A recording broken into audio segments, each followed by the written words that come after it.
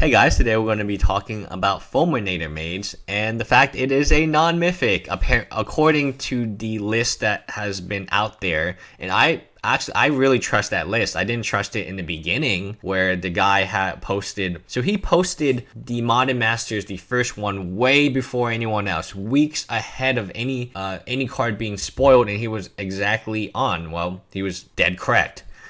And that makes me believe, and he only has 4 posts in total, and they're all these type of posts, and he's always correct. So he's saying Fulminator Mage is a non-mythic, it is a rare. Now this card is $40, it is land destruction, it should not be $40.